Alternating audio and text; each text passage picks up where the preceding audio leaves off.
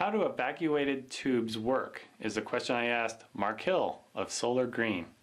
There's a couple of differences between the two types of collectors. In a flat plate collector, the fluid, whatever you're running through there, whether it's water or a glycol water mix, runs through the panel from the top to the bottom and heats as it moves over the plate that's inside the panel.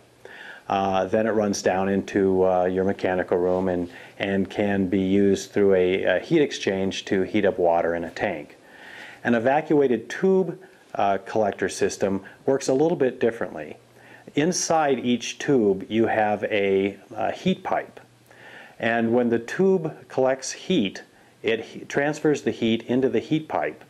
The heat pipe is generally filled with a water alcohol mix that boils. Now, it's the heat pipe at the very top. So how the evacuated tube collects heat, in this case through an aluminum nitride, and as it heats up, there's an aluminum fin inside the collector. That transfers the heat to a copper heat pipe, which is also closed and vacuumed. That heat pipe has a small amount of alcohol and water in it. That flashes at about 86 degrees, and the steam fills the bulb at the top. That bulb then goes into a manifold.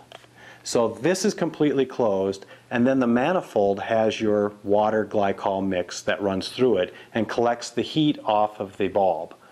That's where the heat comes from. So it's a double closed system. Then the glycol in the manifold goes down again into your mechanical room through a heat exchange system, whether it's an external flat plate or an internal coil inside of a storage tank. It releases that heat into the water, and then it circulates back up. And so it's a very efficient way. What you'll find is in the middle of winter, for example, when it may be, let's say, 2 or 3 degrees outside, the outside of the evacuated tube will be very cold.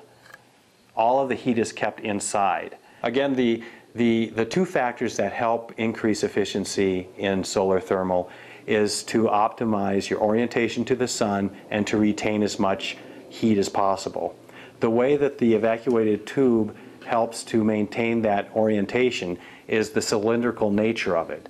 As the sun moves across the horizon, from about 40 degrees on, it always has a 90-degree orientation with the tube. Okay. And then the heat that comes into the evacuated tube is conserved because there's a vacuum. And a good way of looking at this is if you took a glass of water, covered it, and put it in your freezer, and then you took a thermos bottle and put it in your freezer. An hour later, that glass of water, hot water, and make sure it's hot when you put it in there, the hot water would be cold, but the water in the thermos would still be warm.